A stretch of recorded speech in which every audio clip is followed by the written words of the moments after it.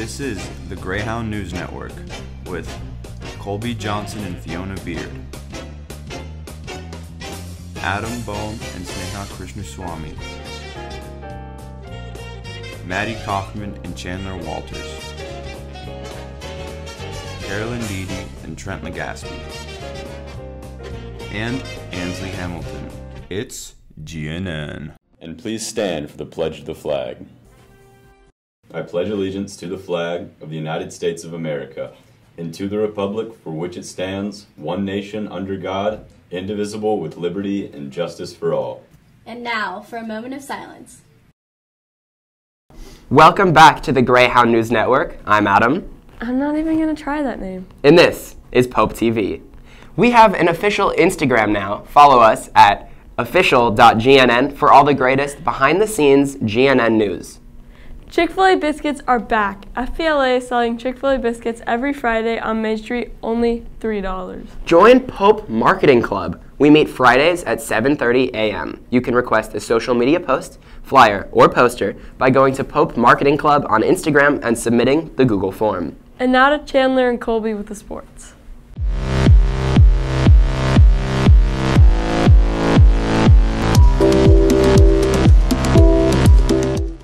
This is Colby and Chandler in the morning, and now the sports. Come cheer! Good luck to our region champion cheer team. The girls will be traveling down to Columbus on Friday to compete in the state championships. Good luck, guys. Best of luck. Also, good luck to the wrestling team. The boys are competing this Saturday in the Altoona Duelist, and congratulations to Jackson Guy for winning the Dunwoody tournament last weekend. Great job.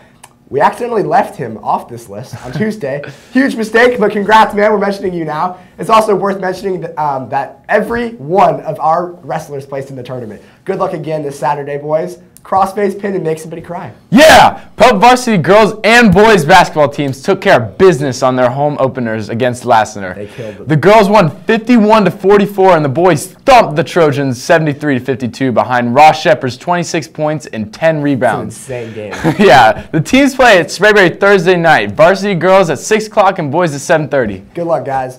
The reigning region champion JV basketball team got the win in their home opener versus Lassiter. The boys took care of business with sophomores Trey Kaiser, great job, Trey, Jack Dempsey, and Arib Khan, leading scorers on the team.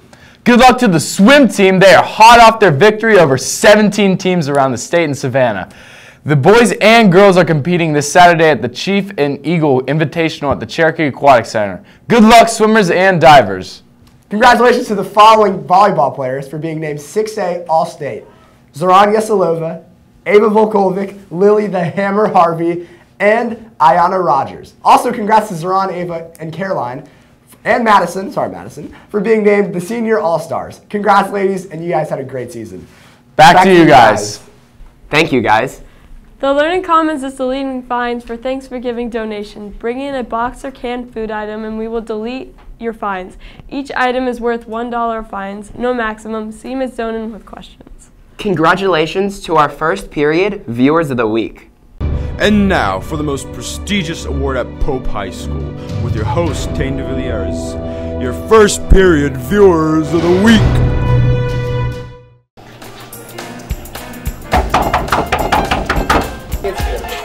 Congratulations to Coach Five.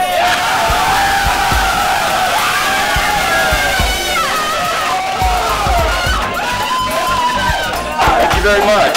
It's been a long time coming. I can't tell you how excited they are about it. We watch it every day. Sometimes we watch it on Wednesdays when we aren't supposed to. But thanks for this. I appreciate it. I'll put it up there with my state runner-up trophies.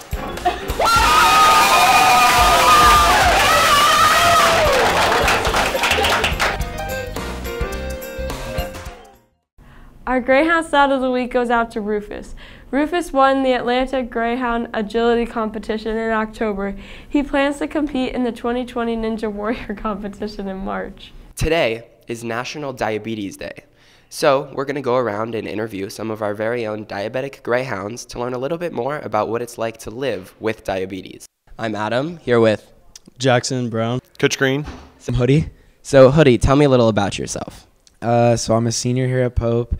I was diagnosed with diabetes in March of 2016. Tested when I was, I think about 12 years old. Got it this year in January. I wasn't sleeping well, and I was like thirsty all the time. I was peeing like 25 times a day, and like I would wake up in the middle of the night just to go pee, and then I would also be so thirsty. I kind of had opposite symptoms of like what everyone else had. The most challenging part about living with diabetes? Always just having to like check and make sure that everything is going okay. I was thinking about your blood sugar and always wondering if it's in range or not. Anything else you'd like the world to know about living with diabetes? You don't always have to ask, can you eat that? Yes. Yeah. Thank you for your time, Hoodie. Yeah, of course. Thank you. Thanks, man. Thank you for your time. Thank you. Thank you so much for watching the Greyhound News Network. And as always, have a great day, Greyhounds.